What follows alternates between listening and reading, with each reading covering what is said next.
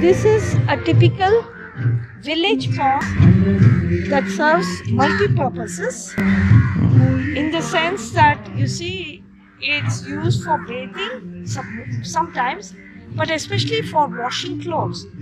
And the bank of the pond is filled with waste, and yet it is being used. And this kind of a thing, I mean, washing clothes in dirty water can also spread germs. The Mariamman Kovil. Mariamman is the goddess of nature.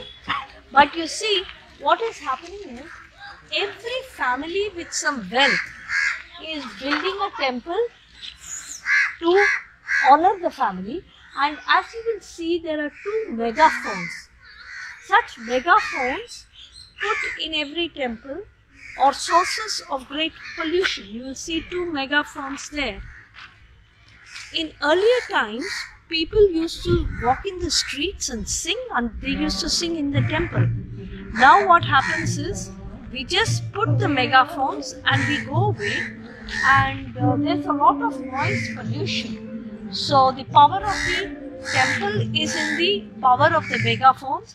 And if the money again were used, for example, to make that pond clean and have it flowing so that there is water filtration and everybody can wash their clothes in safety, wouldn't it be a better way to spend the money?